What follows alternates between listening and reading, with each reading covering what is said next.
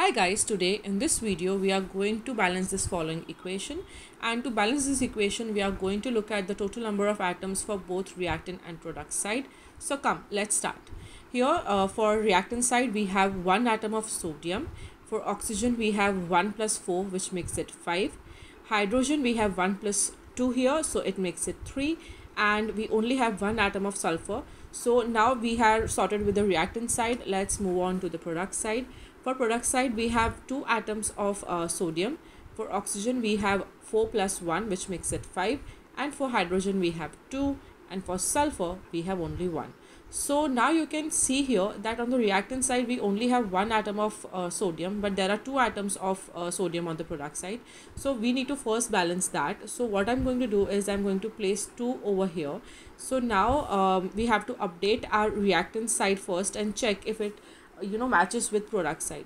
So after adding 2 over here, I have 2 atoms of sodium, and here we are also going to update the rest of the atoms. Here the oxygen atoms will be 2 plus 4, which makes it 6.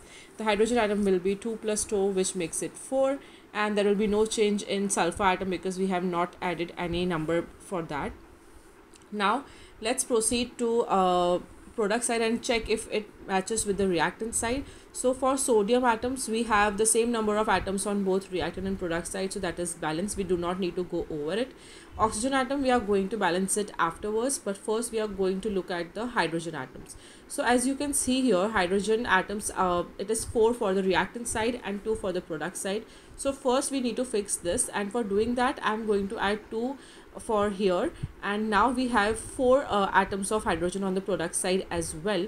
Now we can go back to oxygen atom and update the number for that. So now we have 4 plus 2 here, as there are 2 oxygen atoms. So in total we have 6, and sulfur atom will be 1 because there is no change over here. So now if you check, the reactant side and the product side match by adding 2 NaOH and here making it 2 H2O. So this is the balanced equation in which we are getting the final equation as 2 NaOH plus H2SO4 gives us Na2SO4 plus 2 H2O.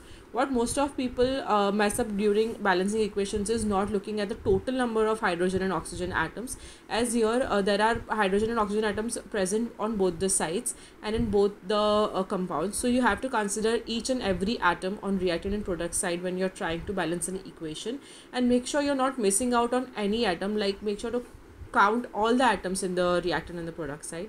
So I hope this video helps you to understand and to know how to balance this equation. For more videos on Lewis structure, molecular geometry, polarity and balancing equations, make sure to subscribe our channel, and thank you for watching.